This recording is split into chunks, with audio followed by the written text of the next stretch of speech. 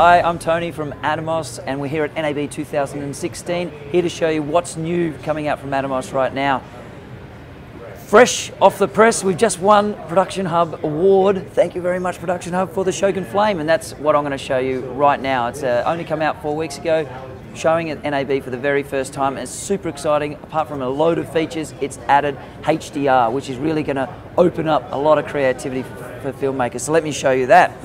The first thing to note is, well, HDR, what it is it's high dynamic range. So it's the ability to be able to see the brightest of whites, the darkest of blacks in the one scene. You know, for years we've been watching TV, you never cringe at a sunset, you never get that brightness feeling coming off a TV. We've just accepted that that's the brightness range of a television. But now we're able to expand that and get a more realistic image, which is more engaging for end users. And the good news is, all of the log cameras out there are already HDR. 12, 14 or 15 stops of dynamic range coming out of these cameras.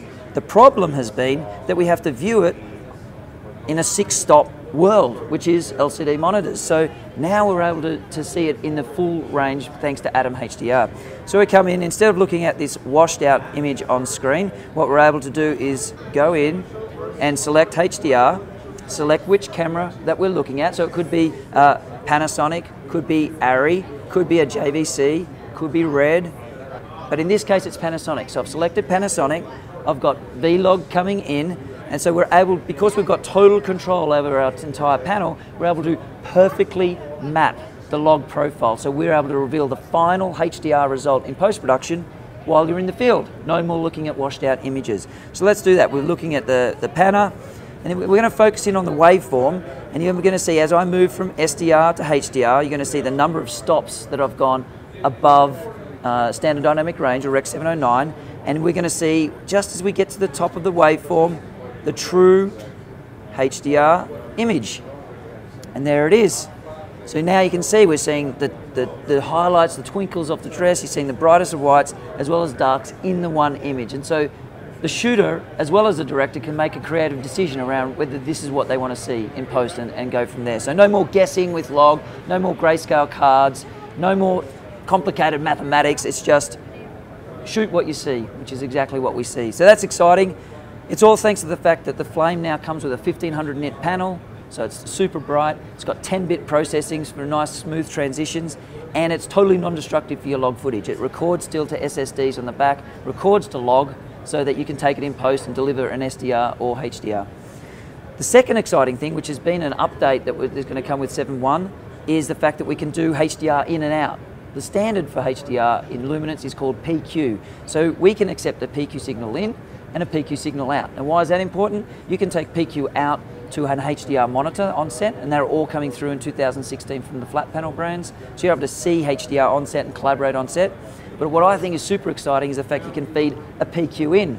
So if you haven't got the cash for a beautiful reference monitor at $30,000, could be a 12-bit, could be a 2000 nit screen, you haven't got that cash, you can use the 7-inch calibrated Shogun Flame to accept a PQ signal in, and now you're able to grade looking at a true HDR image. So you can use this out of your NLE into the Shogun Flame and be grading as well. So all you do there is, instead of telling it you're seeing a Panasonic log curve, you just tell it, I'm seeing a PQ signal. And now you're getting true HDR represented on screen. So it's really exciting what we're able to do with HDR. If you don't use shoot in HDR, if you've just got normal Rec 709, take it out of that mode, and now you've got the brightness slider, get the full effect of a 1500 nit panel. So for gimbal guys and those that shoot outdoor, basically is hood-free monitoring outdoors as well. So it's got that extra benefit as well.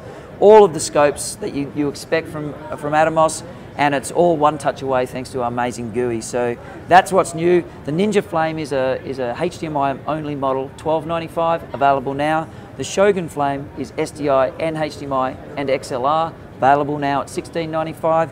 And the announcement at the show has been the Shogun Inferno, which is coming in Q3 of this year. It's going to add 4K 60p recording, HD 240 frames recording, quad link SDI on the back, and as I said, $19.95 Q3 of this year. So lots of exciting announcements, a new partnership with X-Rite so we can calibrate all the screens. We've got an exciting technology demonstration with G-Tech, so our super affordable master caddy system lets you use any SSDs now will work inside a G-Tech array, so data wrangling there's efficient. Essentially, every part of the workflow that we can fix up, we're doing one by one, and the Shogun Flame and Shogun Inferno has been a big part of that. So to stay updated or check out all of the details about these products you've seen, head to the Atomos website, atomos.com.